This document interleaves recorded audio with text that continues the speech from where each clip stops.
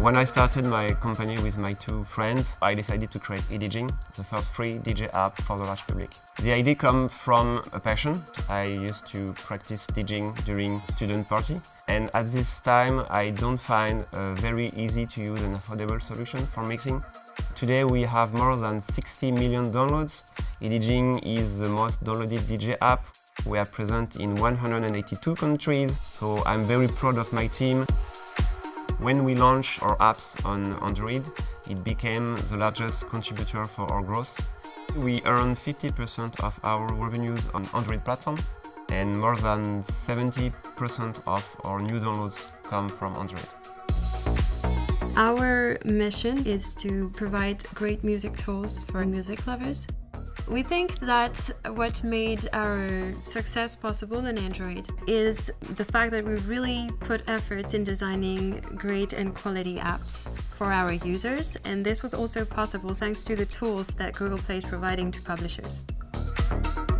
MaterialDesign was a great improvement for our designer team.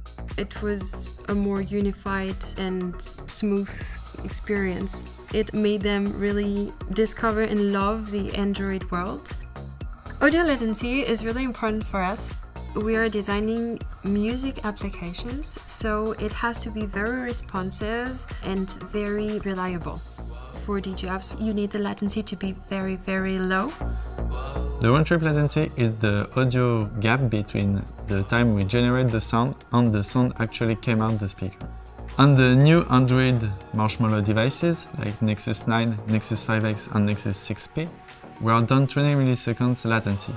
Thus, we are able to provide an application more stable and more reactive, so it's usable for DJ professionals. We developed Mix Fader this year. It lets you mix and scratch directly from your smartphone or tablet via Bluetooth. On Android Marshmallow, developers are able to be part of the speed negotiations between an Android device and Mix Fader. Other platforms have a minimum of 20 milliseconds for their Bluetooth connections. We were able to reach 7.5 milliseconds latency. We have the best experience on Android platform.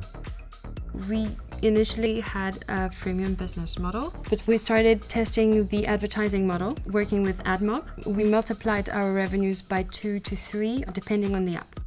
We love GooglePlay because we can interact with our users. When they comment or leave a review on the store, we can answer to them directly, and we can upload an update very fast. And that's something that's a real asset for us.